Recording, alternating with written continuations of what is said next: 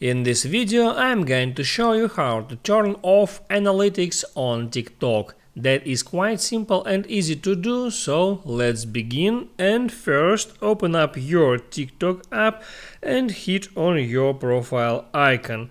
Now there tap on three lines icon and select settings and privacy. Now here select manage account and there hit on switch to personal account, because analytics available just for business account. And if you hit on switch to personal account and hit on switch anyway, now your account switch to personal and analytics wouldn't be shown up on your account now. That's how it works. Hit the like button and don't forget to subscribe.